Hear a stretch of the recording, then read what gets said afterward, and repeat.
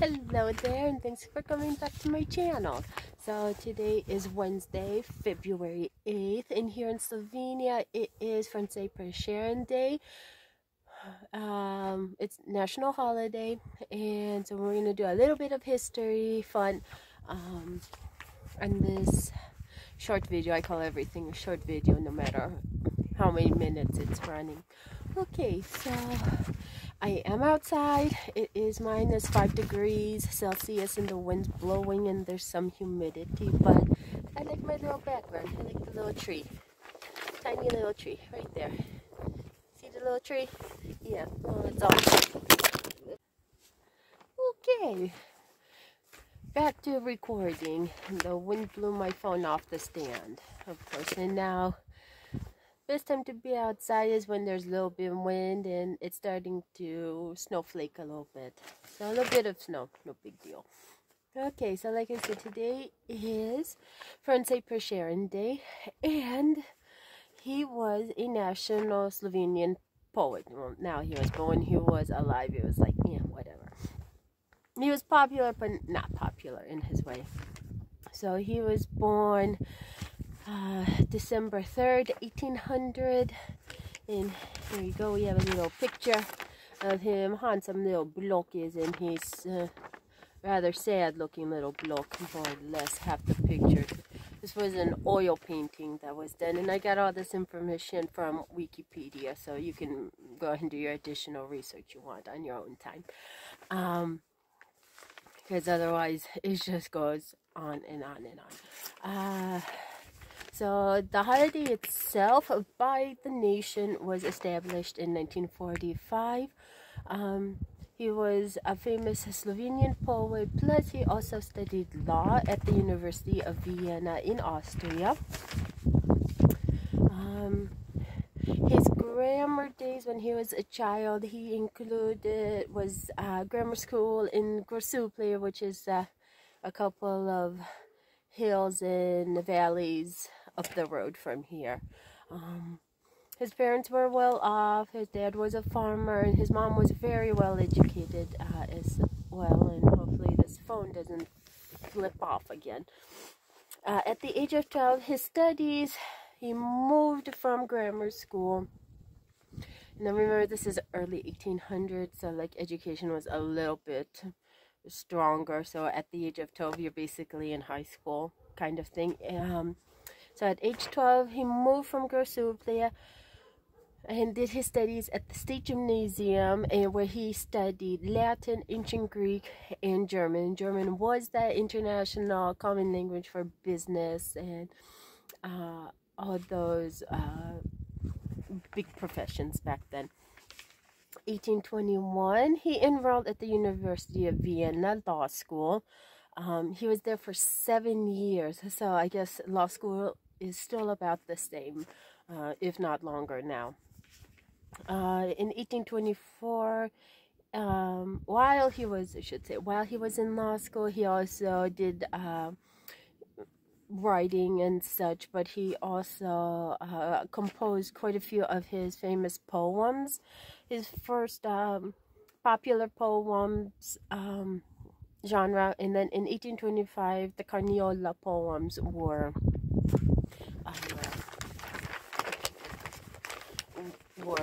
written. In 1828, after 7 years of law school, he returned to Ljubljana, and then he got a job as an assistant to a law firm of Leopold Baumgartner. He tried to be an independent lawyer several years after, but he never succeeded.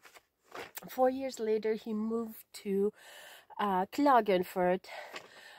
Within less than a year, he had no luck of opening up a law firm in Klagenfurt, Austria. So he returned home to Ljubljana. 1833, he met a lady named Julia Primic. She was the daughter of a wealthy merchant, and apparently the love he had for her never transpired back from her to him, as it is, I quote, unfulfilled love of his life. So it only gets better. The British drama just gets better with the story. So while he was constant heartbreak over this Julia girl, in 1834, while he was studying and writing his poetry and such, he met two other Romanticist poets. And back in the early 1800s, everything was Romanticism. It was the Edwardian era when Queen Princess Victoria wasn't even, she was just a child at that time. I think, if I got my dates right, but I'm wrong. Anywho, I think I'm getting all my history mixed up right now. So we are at the year 1834. He meets other two Romanticist poets, Czech poet Karl Heinrich Macha, and then Slovenian-born Croatian Stanko Vraz. Now, he has a lot of philosophy discussions with them, and them three get along really well. I should actually say that I didn't realize that Prešeren was born in the town of Verba, up on the Goranska, close to the Austrian border. So it's just a very vague description of up north. And I did have a map, but all the papers blew everything away. So let's go ahead. Here we go. From Wikipedia, this is the lady that he fell in love with, but she never returned the same kind of affection that he had for her. So that was Julia Primitz. So the town of Verba up on the Goranska is, I had to kind of handwrite the thing. So Verba is up here. This map of Slovenia, and this is, the little dot is Verba, the village that Prešeren comes from.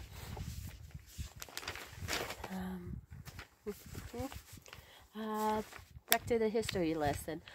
In 1836, Prešeren realized that his love for Julia wasn't happening, and Julia actually was married to another man the previous year. So the story just gets better. You can call it drama, or you can just call it, think it would be a really good dramatic piece for a play of some sort. The same year, 1836, Prešeren meets Anna Jelošek in a permanent relationship. They have 3 children together. He supports Anna financially and treats her as his rightful mate. But this is the good part. This is where the British drama comes in. He also had several other love affairs at the same time. And so, him coming from a very Catholic family, and most of Slovenians were Catholic at the time, my question is, what would his uncles, who were Roman Catholic priests, think of this situation that his nephew was totally, like, basically scandalous? It's like a British documentary. This is great. I know, who knew history could be so much fun? He did, and then that time frame, a lot of traveling through the Carniola, especially to Lake Bledes, where he got a lot of his inspiration for his poetry later on. In 1846, he was allowed to open up his own law firm, and he moved to Krain with his family. Sadly, in 1849, less than 3 years moving to Krain, he died there on February 8th in 1849 at the age of 49 years old.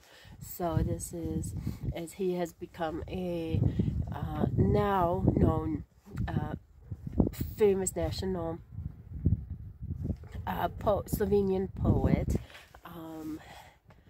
that now he's recognized for his work. Of course, when you're alive, whatever. But once you're dead, oh, you become more popular once you're dead.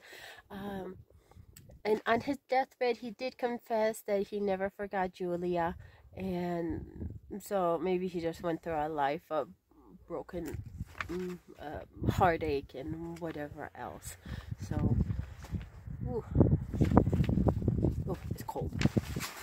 -5, the wind's blowing, but the view is awesome. There's a little tree that I was telling you about. You know, little trees about yay big, but when you stand, it's like 50 feet tall.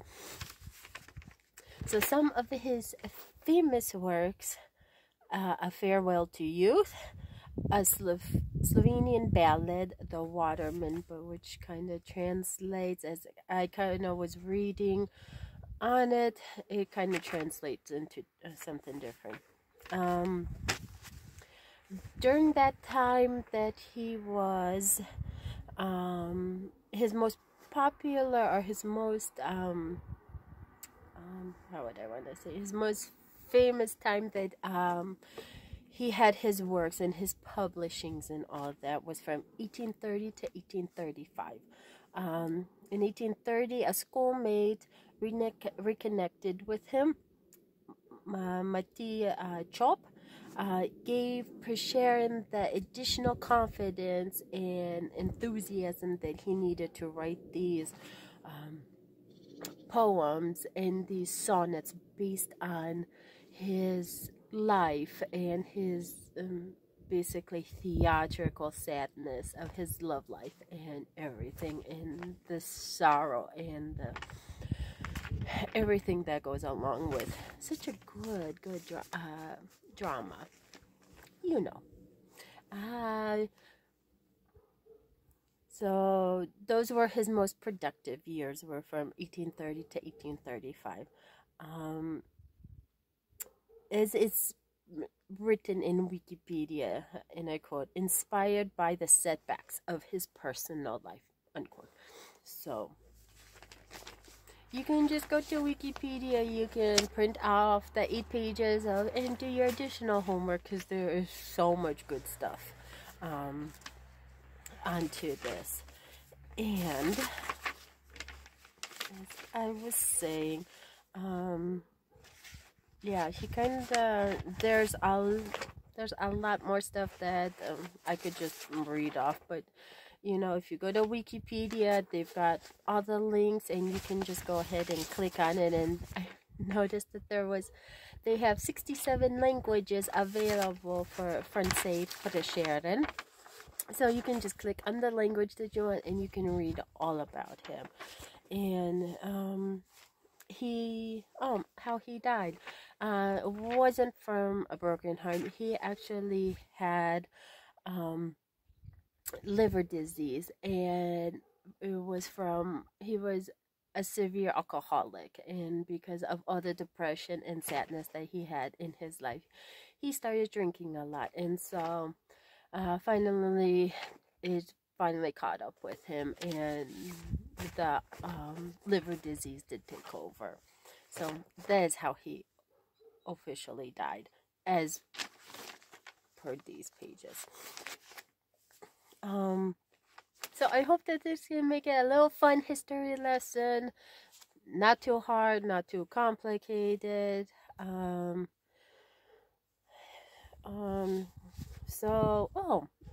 town of Verba, which is back then was the part of the Habsburgs monarchy, which is correlation today to the direct House of Windsor, because then it was the Edwardian era. If I've got the right king in place, it was the Edwardian era, and which translates to the current House of Windsors that we know today and love in London.